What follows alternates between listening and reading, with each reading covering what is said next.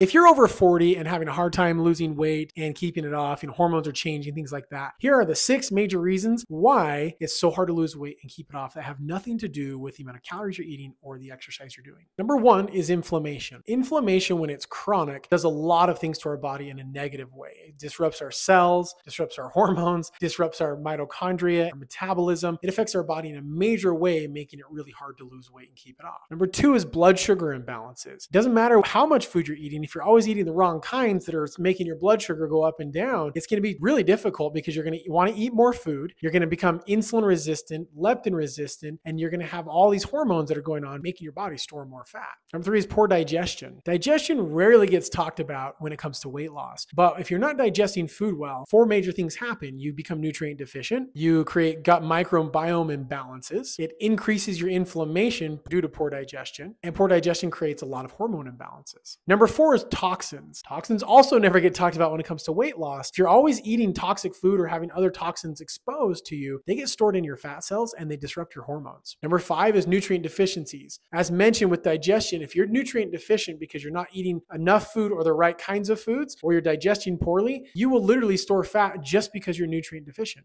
Your metabolism slows down, hormones get out of balance, and it makes it really hard. And then number 6 is hormone imbalances. If we're having hormone imbalances, whether that's male and female hormones or just cortisol, insulin, leptin imbalances, etc., it's going to be almost impossible to lose the weight and actually keep it off.